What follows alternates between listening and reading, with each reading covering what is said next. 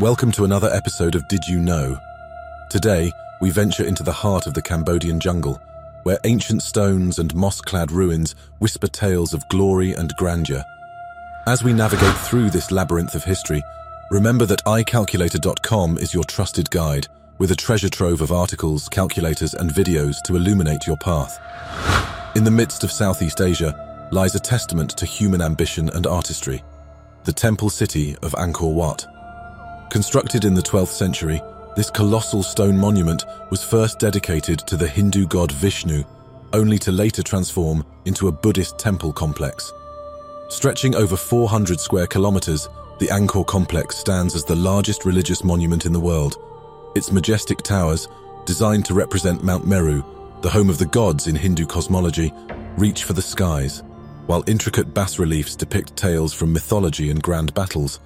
However, Angkor Wat's beauty isn't just in its grandeur, but also in its details.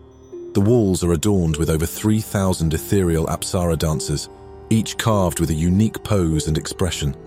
Moats, reflecting pools and libraries, further elevate the complexity and beauty of this architectural marvel. Yet amidst its glory, a mystery lurks.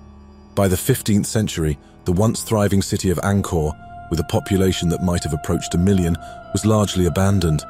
Reasons for this remain debated among historians, from ecological collapse and changing river systems to external invasions. Today, while the dense jungle has claimed parts of the vast temple complex, Angkor Wat remains a symbol of Cambodia's rich heritage, drawing millions of visitors from around the globe, all eager to witness the splendor of a bygone era. Be sure to subscribe to our channel, like this video if you found it helpful, and switch on notifications to ensure you never miss an update. If there's a topic you're keen to explore, share it in the comments below. Stay tuned for our next episode. Until then, keep exploring.